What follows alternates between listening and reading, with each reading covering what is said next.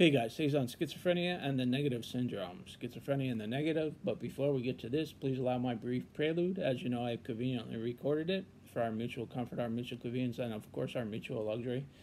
And hey, listen, I'm no spring chicken. I know I get perceived as a spring chicken all the time, but I'm not. I've been around a few preludes in my many years. And I'm telling you, this prelude has got something that's particularly luxurious. Kind of like, a good concert.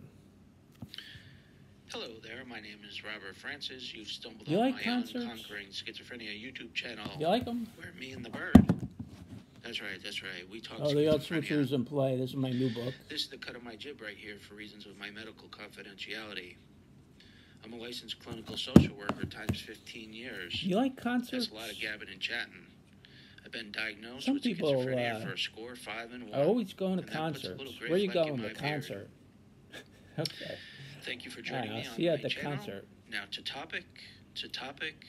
There are 5 categories of negative syndromes. Of course, this schizophrenia is divided into the positive syndrome and the negative syndrome, and they each have different constituents. And the negative syndrome includes 5 different categories, and it's avolition, which is a decrease in goal-directed behavior, asocial, anhedonia, no pleasure, alogia, decreased quantity of speech, and a blunted affect, which is akin to just feeling flat and depressed, kind of.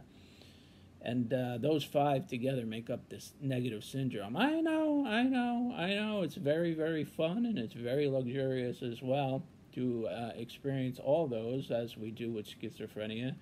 I know you and I, we feel flat, right? Flat. That's blunted affect. That's the negative syndrome.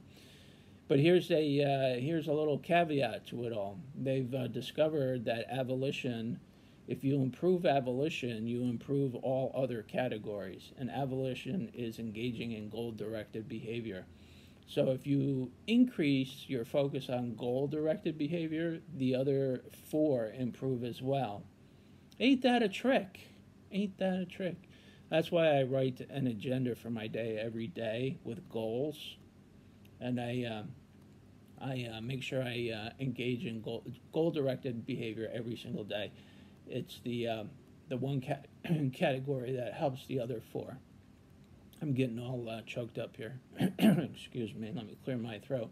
Yes. So improving avolition improves the other 4 categories as well, and that's a ditty on the negative syndrome. And concerts, yeah, people are left and right. I'm going to the concert. All right, go to the concert. I'll see you at the concert.